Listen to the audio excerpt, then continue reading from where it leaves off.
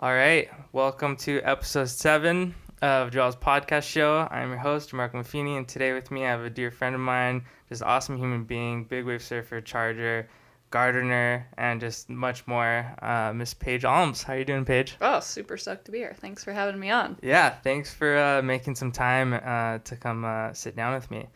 So there's a few things I'd like to get into, but I was wondering maybe we could just start from the beginning, when you started surfing and just a little bit of background info. Yeah, I started surfing officially when I had a surf lesson. I think it was I think it was 8, but I say 9 because it was on the border in Australia when I was traveling around Australia with my mom as a kid for a year, and I had a surf lesson there. And when we moved to Maui shortly after that trip, it was something that I wanted to pursue because it was just so much fun. So my aunt and uncle, who have lived here on Maui for 40, 50 years almost, they had a board that was under one of their houses and was like, here, take this thing. And I basically taught myself how to surf. Like I'd been on a bodyboard and felt really comfortable in the ocean as a kid, so it was kind of just a natural progression to get off of the bodyboard and standing up on the bodyboard to getting on a surfboard. And then just doing the little circle at Pavils, out the channel, catch a wave, get pushed in, and it just progressed from there. That's awesome. When did it become something that you thought oh, okay, this is like kind of what I want to do for the rest of my life, or when you started taking it a little bit more seriously, I guess? I think I knew right away that surfing was going to be a part of my life as soon as I started doing it because it was just so much fun. And I really enjoyed the challenge of getting better. And I just remember that feeling as a little kid where every day you made improvements and it was just so exciting. And okay, I want to get better. I want to be able to make it all the way out. And okay, I want to be able to turn here. And I knew that I was going to surf forever. I think it was probably like when I was 12 or 13 was when I really realized like, okay, I want to be a professional surfer. This is what my dream is. And I was playing soccer a lot and I was playing baseball as a little kid and I was really good at soccer and that was kind of my focus and I kind of pushed that aside and surfing took over. Nice. I know you're fairly well known for big wave surfing. I mean, you're a 2-time world champ. Mm-hmm. Yeah, and but you're also a competitive surfer. I mean, you're on the Canadian team, right? I am, which was kind of a funny thing that just fell into my lap. It was, I did the QS in my early 20s and then kind of faded out of that. I didn't have a main sponsor at the time. It was really expensive to travel around the world chasing these waves. And the competitive stuff kind of, I don't know, I just lost interest and kind of focused more on surfing big waves. And then a couple years ago when talk of the Olympics came about, how did that even happen? I think my mom kind of was like, hey, you should try out for the Canadian team. And I reached out to the president of CSA, the Canadian surf team, and talked to them. And they were like, yeah, come up and do nationals. You have to qualify to be on the team. And so I went up there and I made some really cool friends. I hadn't been back to Vancouver Island since I left when I was 7 years old. Wow. So that was really cool to see that as an adult and just through, completely different eyes. And qualified, I want to say that was 2018 for the team. Mm-hmm. And then competed in Japan and Peru with them in 2019. And then since the Olympics got pushed back a year, the last qualifier was in El Salvador, and that was this summer. And I went there, and I was 2 or 3 heats shy of qualifying, which was pretty cool because it was something that, like, I hadn't competed in shortboard events in years. I'd done an event here and there at Honolulu, but it was a really cool opportunity to kind of sink my feet in and kind of like rewind and relearn how to surf competitively. Like, I'm so prone to just sitting out the back and waiting for the best wave to come. And as you know, in contests, you can't do that. Dude, that was like my biggest issue surf competitions too, is that I'd either like sit out the back or just like paddle battle guys too deep, and then we'd all just be too deep for waves. Yeah. Cody's on the Canadian team as well, right? He is. How's that, like, both, you guys both know each other from here. I mean, we used to train at the same gym together, and then all of a sudden you guys are on the same team. That's pretty cool. Yeah, it was super cool. It was definitely not a driving force, but like it was really exciting to have someone that I knew really well on the team as well. Mm-hmm. And I became really good friends with Matea Olin, who's one of the youngest women on the team. And she's like a little sister that I didn't have. And I feel like we're super bonded. Like, we became friends right away. I was like, oh, this kid's cool. But having Cody there, it's like someone that I see every day. So it was really rad to be on a team and doing something, you know, it's a team sport essentially. Like, everyone is down at everyone's heats, and you're like, when you lose, you don't just feel like you lost for your team. So it's kind of a heavy experience. So it was really cool to be there with him, and just to watch him surfing ahead of the event was insane. Like, I truly believed that he was going to qualify. Out of our whole team, he was surfing the best, and he was on fire every session. And just didn't he got like called up to go, right? Yeah, and he was like actually on his way there, and he had a crazy experience. He lost out in El Salvador early, sorry. Which caught everyone by surprise. Like, I truly thought that he was going to be the one to qualify, and just had a really hard, shitty heat and didn't make it. And then I guess he got the call. I still haven't talked to him in person. We just texted about it. I was like, did you really go to Japan? And he got the call up from the ISA games the year before. So it's a weird tiered process from all these different contests on how to qualify. And he got the call up to go and got on a plane, and I guess like flew there and didn't get there in time. And I don't really know exactly what happened, but it was kind of a crazy experience. Like, I think he had like a couple hours to be at the airport. Holy shit. I gotta ask him about that. Yeah. So how did you start surfing Jaws, and was it something that like you always kind of wanted to do, or was it something that evolved as you progressed throughout surfing? Well, I started like paddling big wave surfing when I was 15, the outer reefs, and I knew that I really enjoyed it. Mm-hmm. And I'd always felt really confident and comfortable in bigger surf compared to a lot of like my, you know, competitive girls that I was competing with. Never really liked that, and I always really loved it. I was like, cool, this is another challenge, and to really put your like ocean knowledge to the test on like an extreme level, you know? Mm-hmm. So as I got older and I started tow surfing out there a little bit and just was having fun, and then you know, as the crew started paddling out there and a lot of my friends were doing it, you know, I was watching Albie and Marlon and Matt, and I was like, hey, like, they're doing that? I want to do that. I don't want to be left out. And so I had Sean make me some boards, and I remember the first time I picked up my 10-2, I was like, oh, God, I don't know if I want to ride a board that big. It's just crazy. Yeah. But, yeah. When was the first time you paddled out there? That was, I'm so bad with dates. Dude, me too. Albie was in here earlier talking, and he somehow can still remember the dates of like specific swells. It's like, oh yeah, that was like 2017, 2016. To me, it's like all a blur. Yeah. I'm like, I think it was 10 years ago. Was it 2011?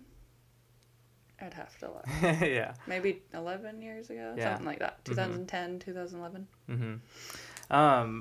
One thing that is kind of specific to you is that how does it feel? Because big wave surfing in general, and then Jaws as well, seems to be somewhat male dominated. Not, you know, there's just more guys out there than there are girls, and there are some up and coming females right now, like Skylar Lickle and Annie, and probably a few more as well. Mm-hmm. That are starting to charge. But how does it feel, you know, being in that environment and, you know, charging with the guys and charging harder than a lot of the guys out there? Yeah, I mean, for me, like, looking back on it, it was never, like, the beginning of paddling out there, it was never like, oh, I'm the only girl out here, it was like, okay, it just felt normal because a lot of our surf sessions here, I mean, especially when I was growing up, I was one of the only girls in the lineup at 6 foot Hokipa and one of a couple at Honolua. And so it was kind of just like it felt normal.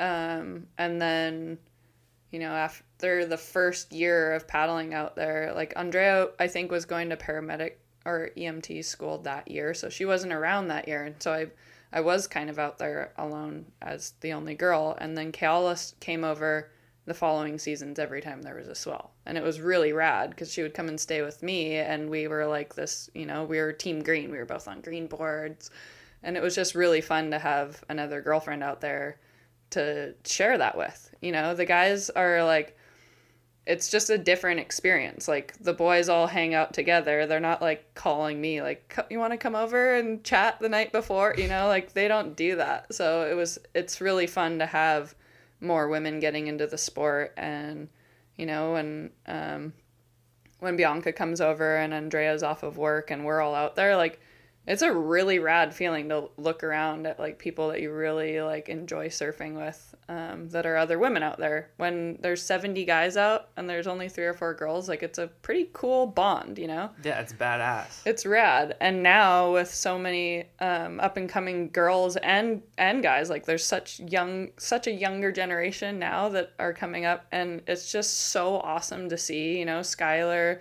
Annie, Izzy, like, these girls just have so much under their belt at such a young age, and it's just so exciting. Like, I was doing that, but a few years later, so to just see, you know, they're 10, 12 years younger than me, and just looking at that, like, wow, like, you have so much to do in the next, you know, till they're my age. I'm like, you're gonna do so much. It's just so exciting to see the beginning of it all.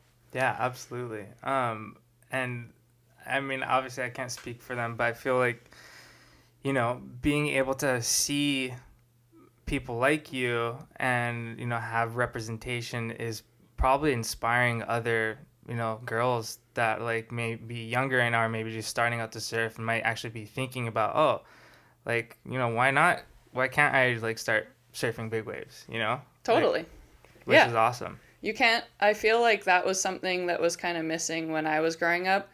Like, Keala was the only girl that I really knew of that was charging. You know, there were a lot of the older generation that were surfing big waves and charging Waimea, and I just didn't have like a personal relationship with any of those people. So Keala, like, her and Rochelle Ballard were like the two charging on tour, getting barreled, like surfing waves that I really wanted to surf. So they were the two main girls that I looked up to, because I was like, okay, I want to be able to do that. I want to get barreled in Tahiti. Like, this is sick. Whoa, did you see that?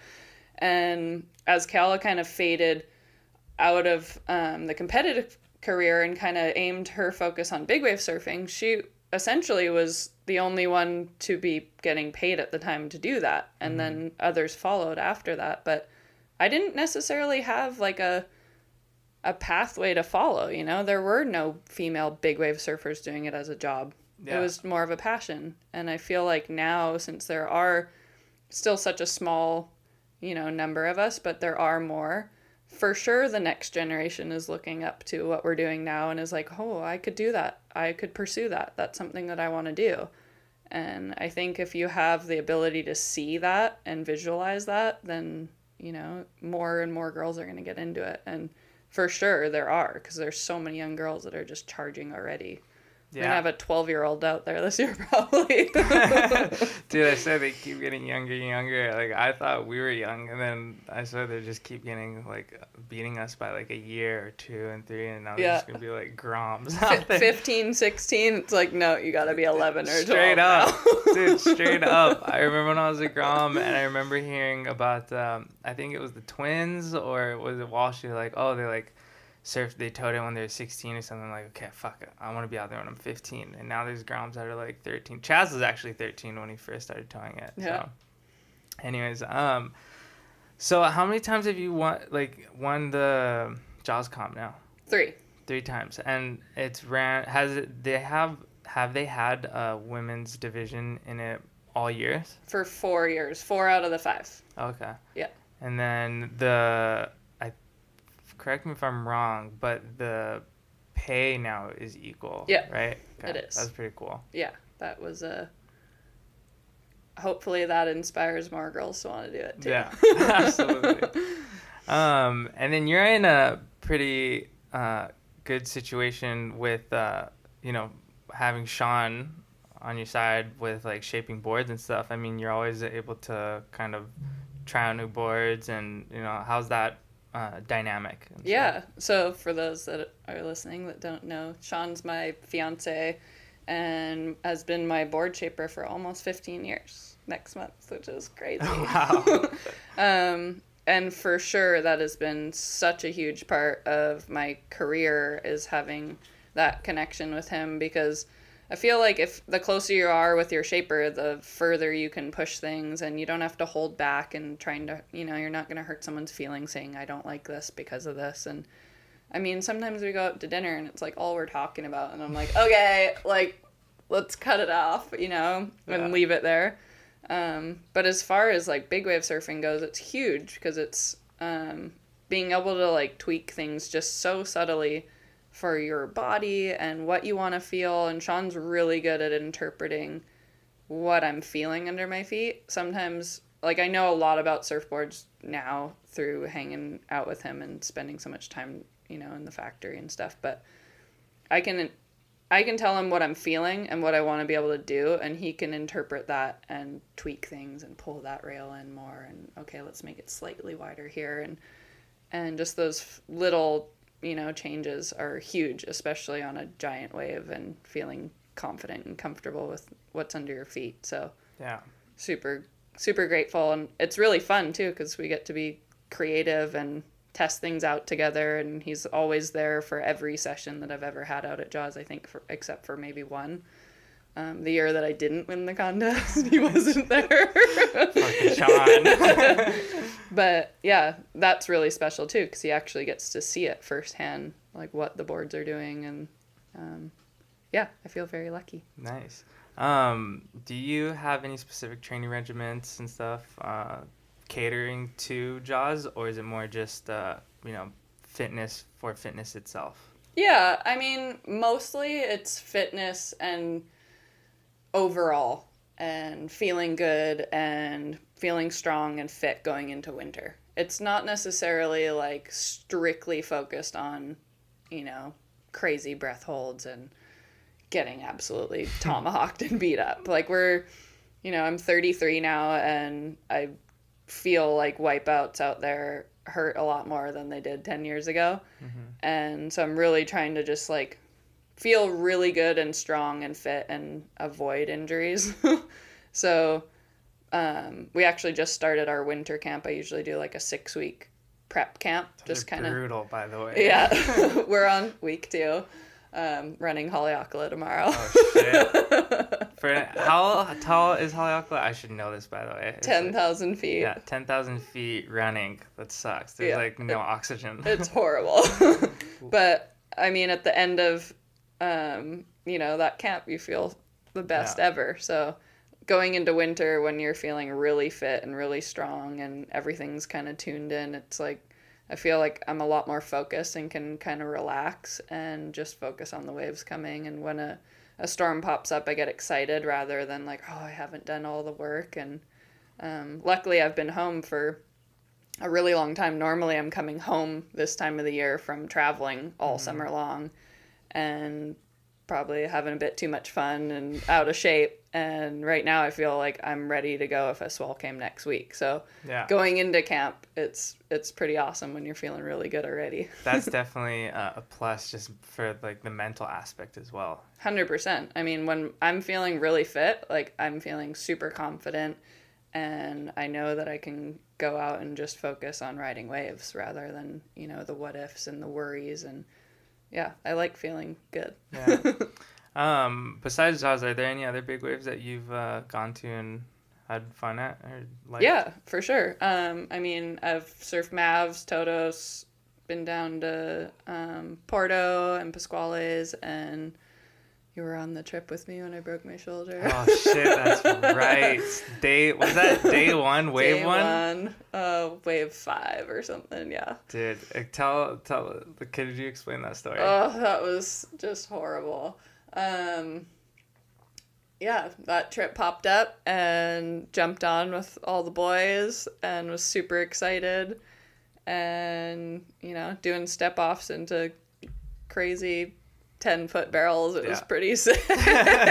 Dude, it was sick. And it's such a dream wave. You get barreled every single time. And yeah, I got a few really fun waves and was just starting to get more comfortable, and I was on the wrong board. And now I have really sick step-off boards that are designed specifically for that wave, and when I went back with the proper board, it's so much easier.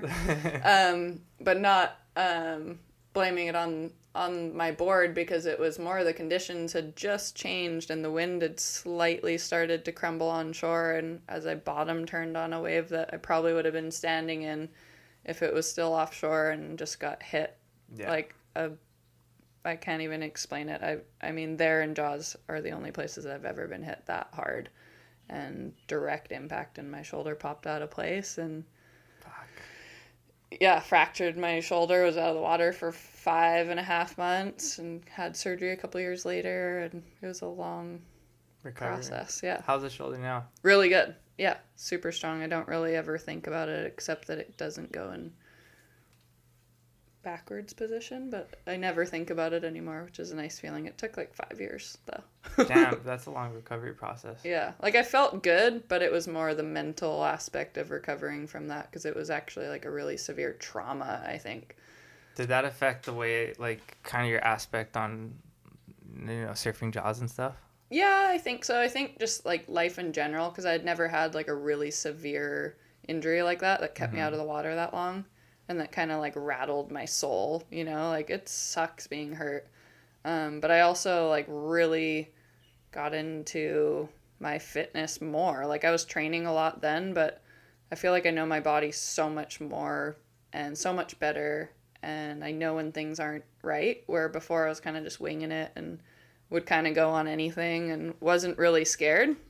I mean, of course I was scared, but it was more of a, you know, let's just Hail Mary and go for it. And now I'm way more methodical, and especially with age. And it's like, I just get so beat up when I get pounded out there. I don't like it. Like, you know, getting caught by a huge wave, like it's not how it was when I was, you know, 21. So I've become a lot more methodical on the waves that I choose, and the waves that I want to ride, and just go out there to pick the good ones. Yeah, I think that's smart. I think when we started first paddling, I think everyone was a little bit of a just gung-ho, like whip it and just go and then figure it out later.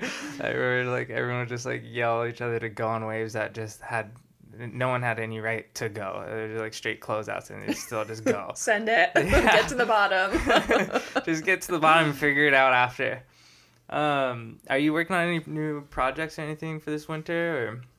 I'm actually in the process of kind of figuring that out. I have a few little projects here and there with sponsors, and then I'm hoping that we're going to start filming a very exciting project that I'm actually allowed to talk about now, which is pretty cool. I was a part of a New York Times article with Andrea, Keala, and Bianca 3 years ago now. I think I remember that article. Yeah, and that article last year got purchased by Charlize Theron's production company, Denver and Delilah. They bought our life rights and story are based around that article. And the article is basically how we helped attain pay parity in women's surfing, in general. And so this movie project just recently got bought by Netflix, and so wow, congrats! We're super stoked. It's a Hollywood film, so I'm hoping we're all doing our own stunts for it, but obviously people will be playing us, but it'll be a fun project to be a part of, and I'm really hoping they'll want to start filming ASAP because we all know how big waves are. Yeah. We might not get any. Yeah, I mean, sometimes they start in October, and then sometimes they'll just wait until like January to like start firing off. Yeah, so fingers crossed. And yeah, just a few projects here and there over the winter. Things usually start to pop up soon as waves do. Yeah. Are you still doing the trashy selfie project? Trashy selfie project? Yeah, it's been a little bit, it's been put on hold a little bit just with everything going on, and it's still there, but it hasn't been a main focus this summer. We've been building a house, so everything's kind of been pushed aside. That's been our main focus, and any free time that I have, I'm down there planting stuff or painting beams, or I mean, today we were pouring concrete, so. Yeah. What was the genesis of Trashy Selfie Project? It was a pretty cool, or it is a pretty cool idea. Yeah, it started off with basically a conversation that my friend Sarah Hauser, who's a professional windsurfer, and I, we were just talking about, using our platforms on social media. As athletes, we have a pretty unique platform to be able to share things, and we were just talking about creating something together that we could use our athletic platforms to share something with the world that could help the world. And we can't all be doing 100% of cleaning the beaches, and just it's more based around little things, little changes can make huge impact if everybody's doing them. And so it just started off with a conversation of like, okay, what can we do and how can we give back? And it basically turned into a social media campaign of encouraging people to pick up trash when they see it. Don't just walk by it. So yeah, that's a huge thing, I feel like. Yeah, it's like you see a piece of trash on the beach, pick it up, take a selfie, tag us in it, and it basically, we got our sponsors involved, and you could win some sunscreen or whatever it may be, and it was really fun, and it's pretty cool to see kids jump on it. It was something that we were like, okay, we could get kids really excited about this. It's trashy selfie, take some selfies. And yeah, it's been really cool. We've traveled with the idea and the project to a couple different places around the world and got people pretty psyched on it. Nice. Yeah. And then I've seen that you've been really into gardening lately. Is that due to the pandemic, or is that something that like you always kind of wanted to have, like a home with your own garden? And yeah, I mean, I grew up with my mom having the most amazing, beautiful garden ever that I can remember. So I grew up around that, and I've always had a little raised bed garden wherever Sean and I have lived, and it's something that I've always really loved, growing my own food. And for sure on like a smaller scale, just, kale and herbs and tomatoes and stuff that we use on a day-to-day basis. And then over the past few years, it's something that I've like become... Want me to stop? No, it's okay. You can continue. That camera just died, but I'm going to just whip this one around. Okay.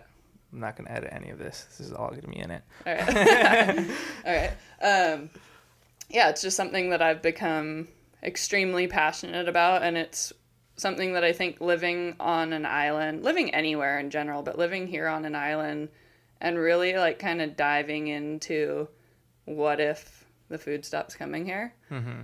And for sure, I think that was a really big eye-opener for a lot of people during the pandemic last year, and hence why they were out of compost and garden soil and everything here.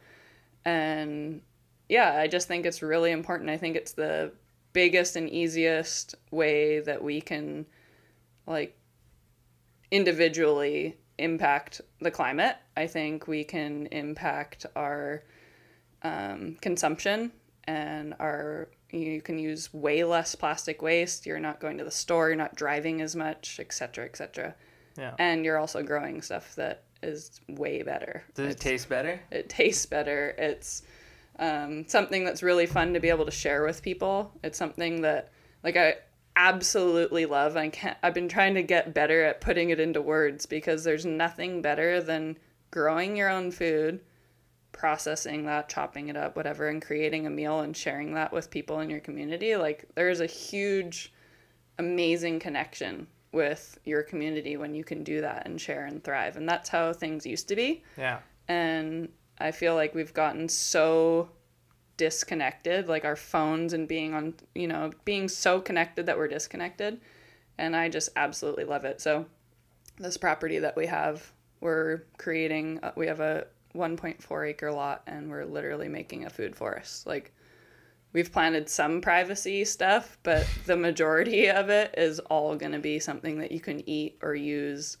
And I'm just making a little permaculture regenerative farm, and it's pretty rad, and basically starting from the basics. So we're trying everything we can to amend the soils and, learning from the ground up. And I mean, I have an amazing garden there already, but just learning more about trees and what to plant where and why. And dude, that's an awesome idea, just to like, instead of, having a lawn, totally, you grow food. Yeah, it's pretty cool. Like the actual like data on if we all kind of, I think it's if we got rid of 40% of our lawns or something, we could completely reverse like the situation that we are in. And it's pretty rad, when you're harvesting your own bananas that you planted, a year and a half ago, and you get to share that with your neighbors, and your neighbors give you eggs, and trade fish with Laurent. Yeah, trade fish. And I just recently got into hunting, and now I'm absolutely obsessed with that, because now we're really like farm and garden to table. No way. What type of hunting? Bow hunting. Dude, I've been wanting to get into that too, but now that I moved to Oahu, it's a little bit harder. But who's when you're back? Yeah. How's that been? It's been insane. It's just like a complete package, being able to supply your own. I mean, I enjoy eating meat, and I really enjoy eating food where where it comes from. Like you said, trading someone, a bundle of greens for a slab of fish, like that's the coolest thing ever. And now it's coming full circle, because I shot my first buck 2 weeks ago. How was that? How's that feeling? It was a pretty insane feeling. And the first day that I went hunting with Sierra and her dad Sean, it was absolutely like instantly like, oh, I'm gonna do this forever. It reminds me so much of big wave surfing, because you have to be 100% there. You're not wondering, who's checking your phone. There's no time for that. You have to be smelling, looking, listening, tuned in. There's not a lot of talking. The only time that you're really talking is if you see deer and you're coming up with a strategy or where we're gonna hike, and you're just completely tuned in, turned off from all the chaos around you, and you're just out in nature.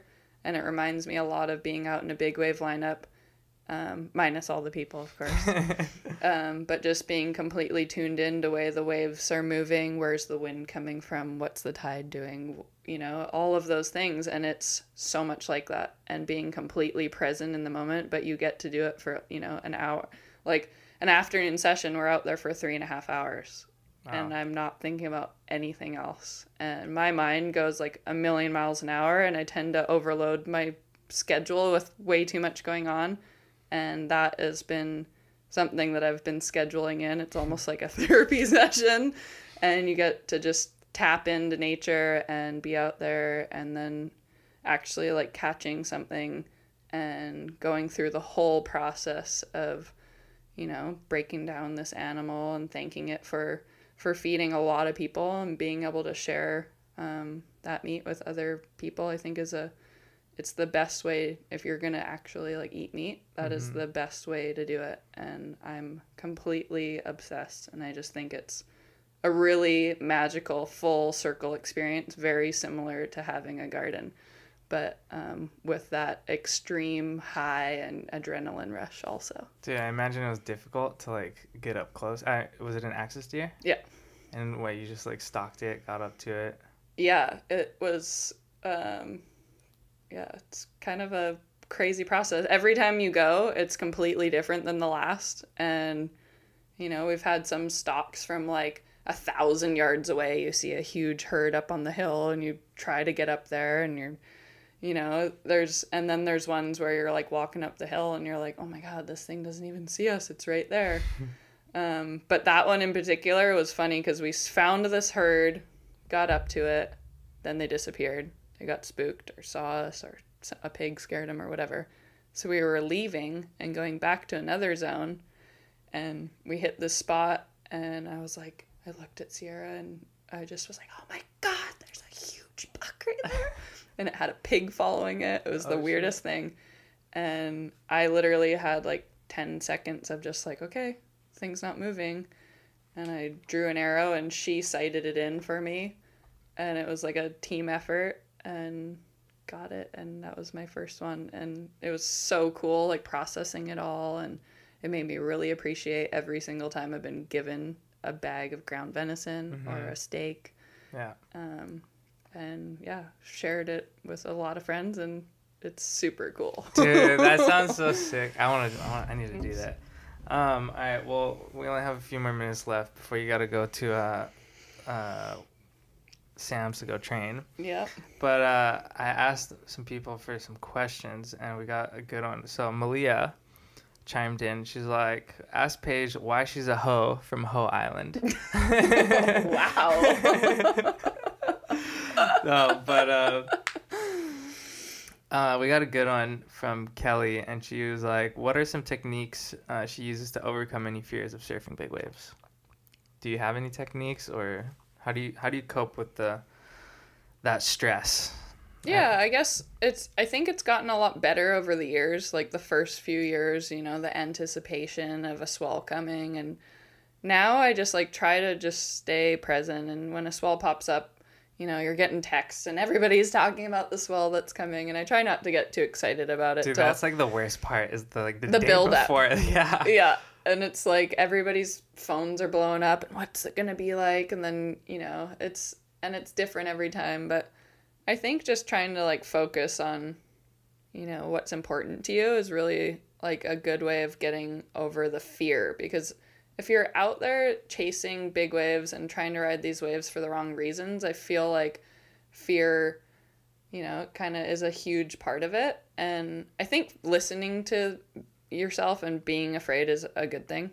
It's really important to tap into that, and like those emotions are there for a reason. But, I think, like I said earlier, just going out with the intention of picking, specific waves. I'm not just going out there to Hail Mary, and I don't need to catch 100 waves. I'm going out there to ride a few that day. And, it's different every single time that we're going out there. Some days it's windy and it's a lot more terrifying. Some days it's like friendly and glassy, and it's just finding the right one. It's just so different all the time. But I really try to just push fear aside, listen to it, ask myself really like why and what I'm afraid of, and then learn how to push through that, because that feeling of like pushing beyond a boundary that you've set for yourself is like a really, really like empowering feeling. And I just think it's like from that, like pushing past that is something that, it fuels the fire. Mm-hmm. And yeah, I think, big waves are scary. And don't get me wrong, I'm scared every single time I'm out at Jaws, but learning how to push that aside and just focus on what you're out there to do. And I'm usually out there to find the good ones and not fall. Well, with that, Paige, thank you so much for coming on. I can't wait to hear about the Netflix show and to see your garden in a few years. Yeah. Do you have any parting words of wisdom for the future generation? I think don't forget to ride your step-ups before going to a 10-0.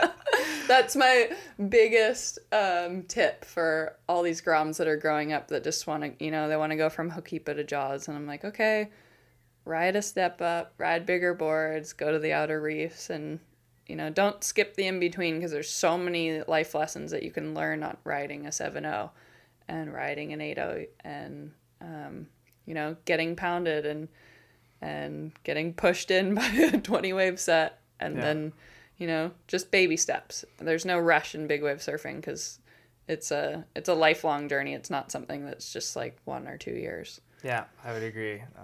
When Tyler and all of us were younger, we would go out to Hokipa when it was closing out, and then we started going to the outer reefs, and then Jaws, but it was a gradual, Yeah. inclination. So I agree on that one. So Paige, thank you very much. I appreciate your time. You're a very busy woman. We tried to do this for the last few days. I know, I'm sorry, but we made it happen. Yeah. So thank you very much, and good luck training with Sam. Thanks.